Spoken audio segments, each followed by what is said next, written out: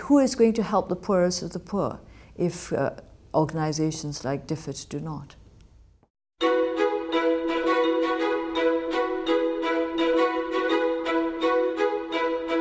Every day, Britain is helping the world's poorest people stand on their own 2 feet.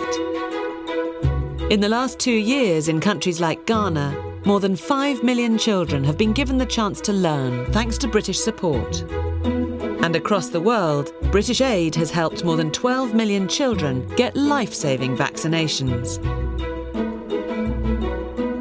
In the world's poorest places, Britain is helping businesses find their feet. We're building open societies and open economies. We believe that's the way to build prosperity. In Asia and in Africa, 1 million women received modern, safe methods of contraception.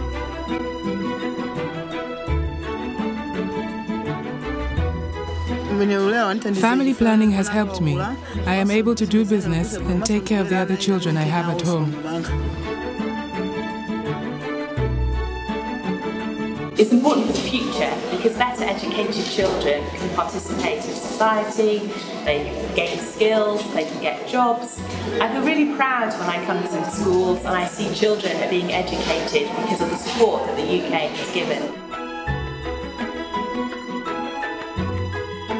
Today, in many different ways, Britain is helping the poorest countries to grow and to lift themselves out of poverty, so that one day aid isn't needed, so they can stand on their own 2 feet.